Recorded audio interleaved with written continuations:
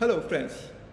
Today topic in 2 minutes, one message is huge business opportunity in Indian public mobility system. Let's start. Let's imagine a road nearby your home. In the same road, in the last 10 years, the number of private cars has increased 5 to 6 times.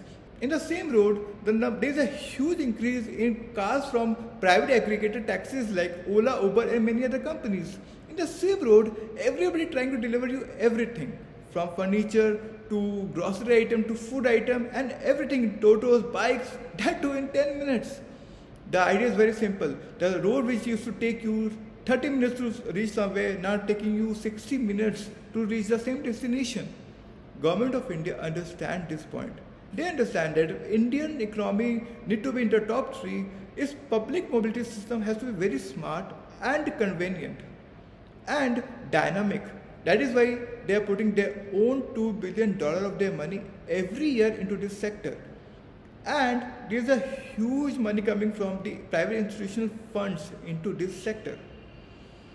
Now let's flip the coin. Metro. Metro is a capex heavy industry. It cannot be built in many cities due to its huge costs. That is where Hyperloop comes in. Hyperloop is a cost effective mobility system. After the last 4 years of all the approvals, it can be built in any smart city in less time and in less money. Also, Mr. Mukesh Ambani knows the opportunity in this sector. That is why he invested his own money into Skytran, a startup into same industry. The idea is very simple. In the next 5 to 7 years, there are going to be $50 billion investment into this industry. It may be Hyperloop, it may be Metro, or it may be Skytran.